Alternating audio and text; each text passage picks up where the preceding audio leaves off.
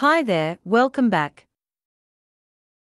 This time, we will use the Fusion tools to create some shooting star effects in DaVinci Resolve. From the Effects panel, drag a Fusion composition clip to the timeline, change the duration to 2 seconds, and open it in the Fusion page.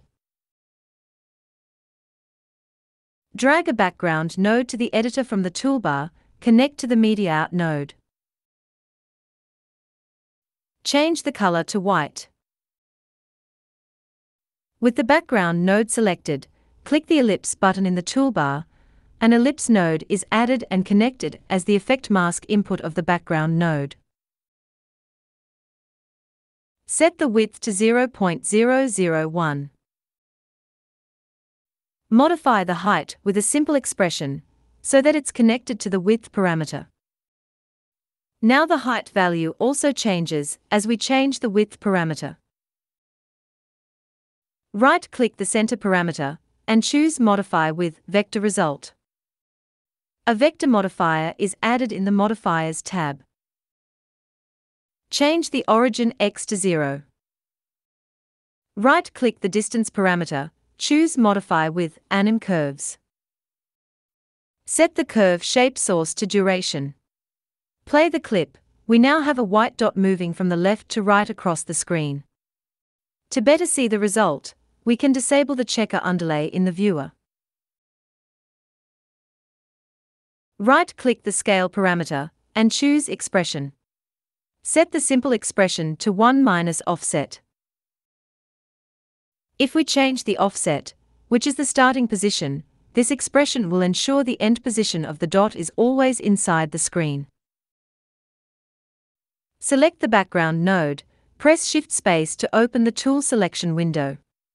Find and add a light ray node to the editor. In the inspector, set the ray direction parameter to at an angle, and change the angle to 90. Set the ray drop-off to CCD Bloom Soft. Set the length to 0.968. Soften to 0. Brightness to 1. Great, now it looks like a star shooting from left to right. Next we will add a glowing effect to the tip of the line. Click the editor background, press Shift-Space. Add a soft glow node to the editor. Branch out the background and connect to the soft glow node. Merge the soft glow output with light ray. Select the soft glow node, and go to the inspector. Change the gain to 20. Glow size to 3. Increase the red color scale to 2. Blue scale to 0. This is good. We now have a shooting star with this burning effect as it flies across the screen. To add the capability of changing the shooting direction, we add a transform node after the merge node.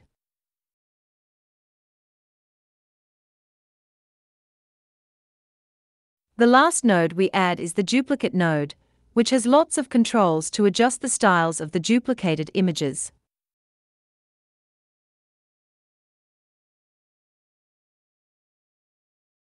This is the node that brings the magic to the composition, and most of the parameters used in the macro are from this duplicate node.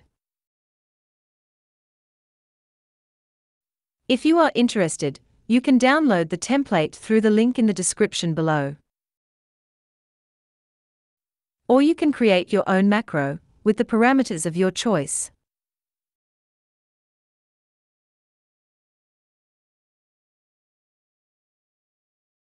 Once the template macro is installed or put into the Generators folder, we can simply drag it from the Effects panel to the timeline.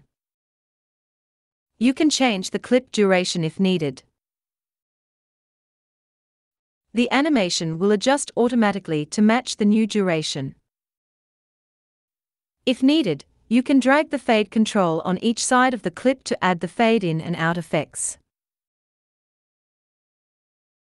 Play around with the parameters in the inspector, we can get some interesting effects.